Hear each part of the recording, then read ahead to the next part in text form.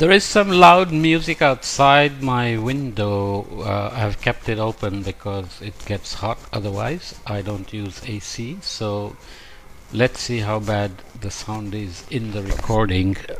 And since I've grown a little goatee, the mic has to be kept in the right place, otherwise I get some noise.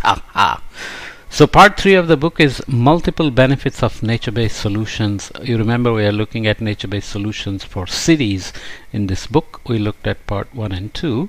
So here the first chapter in this section is just nature-based solutions as critical urban infrastructure for cooling and cleaning air sheds. When I saw that rich communities had swimming pools, AC and trees, and poor communities had no bus shelters, pools, trees or AC, well, you can immediately understand the health disparities and implications, ensuring there are representatives from those communities at the table from the beginning. For example, the stories that were collected from residents, the centrality of this really matters. Okay, so how to get people to express their despair and lack of amenities, public services, infrastructure. So here is a poor man in an urban center. Outside workers, there is the green infrastructure, nature-based solutions. There is a vehicle emitting plenty of pollution. People have umbrellas, people have ACs, but maybe these warehouse-looking things, public housing, let's say, do not have ACs and so on. The temperature here is almost 45, 50, no, that's 42 degrees centigrade, so that's very, very hot. So we'll look at this figure here, but let's just look at the note first. These are the 3 scales of air sheds for planning, design and engineering, so we'll come back and look at these.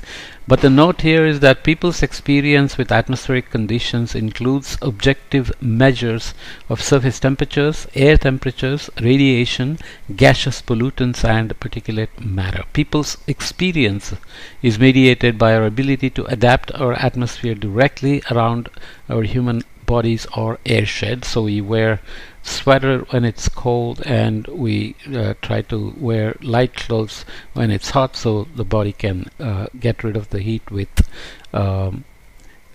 by sweating and so on. Or you need ACs, fans, shade, etc. Concepts such as thermal comfort integrate objective and subjective measures for a more holistic description of thermal experience. Through a combination of public and private shelters, technology, for example heating, ventilation, air conditioning, car, buses and trains, public transportation can become critical for people who don't have vehicles. And I don't know why this does this. Okay.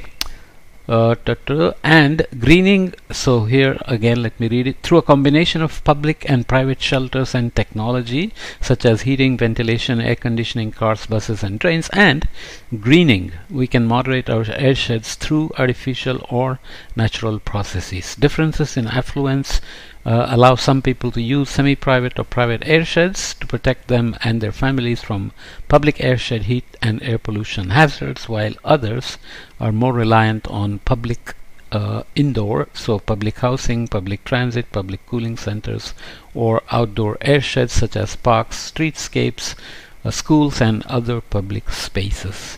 As we move from the touch human sight scale, we become part of a neighborhood community air shed with diverse experiences in public, semi-public and private air sheds.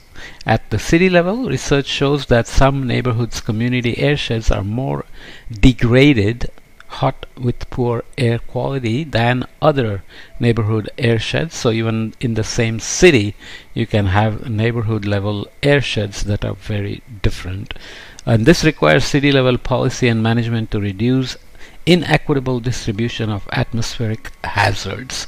So I have a phone call here. Give me a second. Resume, pause, recording. Okay, so I think I'm now recording. This is a nightmare. Got disturbed there. Okay, the 3 scales of airshed planning, design and engineering here. Oops, sorry. So airshed scales for planning and design. What are we looking at? Airsheds are nested indoor plus outdoor atmospheric and surface thermal features at a variety of scales. So you have city policy and management scale, so composed of public, semi-public and private indoor and outdoor airsheds with intra-neighborhood segregation of public airsheds. So you're looking at a large scale, and then you zoom in to neighborhood and community scale composed of public, semi-public and private indoor and outdoor airsheds. You zoom in further and you get everyday touch, human sight experiential scales. So you have human scale airshed when you are walking around, human experiences with the airshed you are in at the moment, including touch surfaces, whether it's a backpack, the floor, or you're holding a child, and so on and so forth. So there are some details there in terms of mean and average temperatures, private material, gaseous pollution, so particulate matter and gaseous pollutants and so on. Or you can also have indoor private car airshed, indoor private home airshed, semi-private outdoor plus indoor private single family residential home, and so on and so forth. So rich neighborhoods may have more greenery, more water bodies, more air conditioners running as well. So the Heat Action Planning Guide for Neighborhood of Greater Phoenix actually tried to address this. As you know, Phoenix can get tremendously hot. Fortunately, it remains fairly dry, so shade can make it feel 10 degrees cooler compared to direct sun. So creating urban heat solutions in the Valley of the Sun in Arizona. Cover of Heat Action Planning Guide by Nature's Cooling System is a report from 2019, a bit old, but nonetheless you would want a heat action planning process of Nature's Cooling Systems partnership and 4-step relationship building approach as reported in this paper here. So you have step 1, 2, 3, 4. You have a core team that's interacting with municipal decision makers, other community-based organizations and technical advisors. Community-based organizations have residents and different levels of residents here. So you are dealing with let's say different level of decision makers, community-based organizations and technical advisors. So kind of a schematic, but you can see the feedbacks happening. So hopefully residents have agency and can feed into policies and infrastructure, green infrastructure and cooling centers, public transportation, and so on and so forth. If you look at the illustration by Nature's Cooling System from this report again, Nature's Cooling System criteria for neighborhood selection. You have criteria for selection of neighborhoods in terms of heat. So low vegetation coverage, low vegetation index, high surface temperature, and usage, so high use of public spaces and high transit use. You have history and opportunity playing a part, so high percentage of vacant lots, invitation from community, slated housing renovation or capital improvement projects, and you have community level activities, strong sense of community identity, potential for mutual learning, so residents as stakeholders, and previously surveyed for various levels of people's thermal comfort perception and measured temperatures, humidities, and so on. Health and vulnerability indices, high rate of heat deaths, heat-related illnesses, low-income people, high rates of self-reported heat concerns, and lack of air conditioning, and so on. So you choose these as criteria for selection of neighborhoods for Nature's Cooling System. Okay, so if you think of community process with urban heat demonstration projects at the core to show visible progress towards cooling. So I'm picking random figures, as you can imagine from this chapter. They themselves have been picked from different reports and papers. So here you have collective action versus bridging and linking social capital. So it's the goodwill, it's the cultural value, the norms in terms of helping the vulnerable, etc. So you have up here, collective action to participation, bringing to bonding social capital and feeding back to bridging, linking social capital with implementation, engagement and design workshop leading to plans and a iterative process that leads to urban heat demonstration project. Okay, so why is it demonstration? Because it has to be implemented, financed somehow and sustained, and then metrics have to be set up to monitor, evaluate and make adjustments as necessary for making sure that it's achieving its purpose with effectiveness and efficiency, and continued financing is available. Continuing, key cooling solutions for the 3 heat action planning neighborhoods. This is again from the Nature Cooling System, TNC. So you have Edison Eastlake reimagining bus stops to include relief from heat. So you have bus shelters, maybe with air conditioning or fans. So you have shade, bus stops, trees and water bodies. And you have Lindo Rossley, so secure funds for maintenance of large shade trees. Okay, it's not easy, especially in a dry place like Phoenix. You cannot just plant the trees and leave them there because it's a desert area. They have to be watered and maintained till they become self-sustained.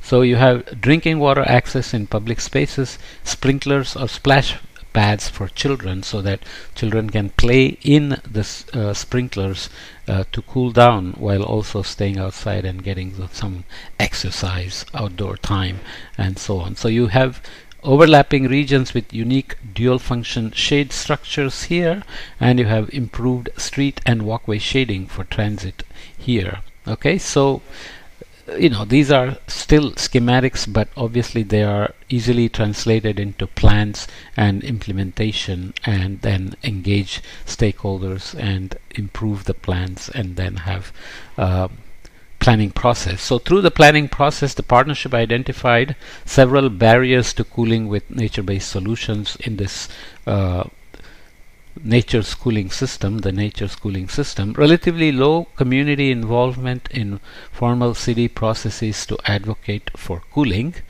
High heat days result in no good health choices, either be hot outside or face expensive bill for air conditioning at levels to provide health and comfort. So for poor people, even if there is AC, let's say you're renting an apartment, air conditioning is provided, but you pay the utility bill, so you're trying to minimize the use of air conditioning. Mature shade trees cost homeowners too much to maintain and consequently die.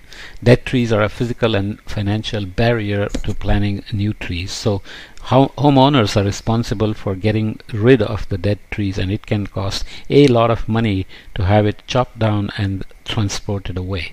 Rental properties where many low-income residents live do not have many trees because landlords do not want trees because of the cost and ongoing maintenance obligations. So if you're a rental property owner, you may be reluctant to put trees and provide nature-based solutions to help the tenants. Shared discourse that Arizona is hot and nothing can be done to change the climate. This is a problem when you think about planning process. Cooling strategies that are current options can take 5 to 10 years for city capital improvement projects. Squeaky wheel residents with more time, resources and access to power receive cooling investments, so they can complain a lot and get attention in terms of investments in cooling. This reinforces systematic environmental racism, injustice and disinvestment. So businesses may not come if the neighborhood is very hot and people don't get out when it's very hot, stay inside. Business drops and all kinds of other things can happen. And just in a kind of a digression, there is also evidence that violence tends to go up when the heat is too high. Okay, new cooling ideas may require higher cost or trade-offs than established infrastructure practices.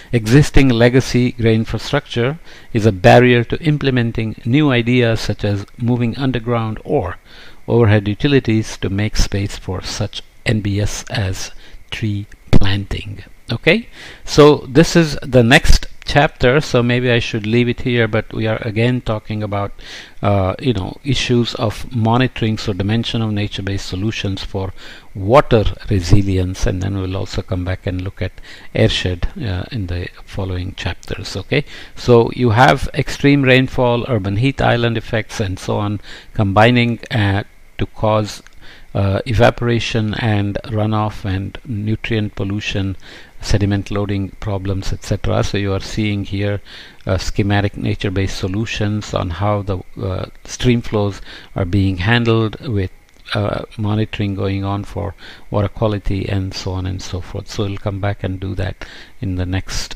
podcast. Okay, so I hope this is recorded because I paused it and restarted it, and it's always tricky when I do that.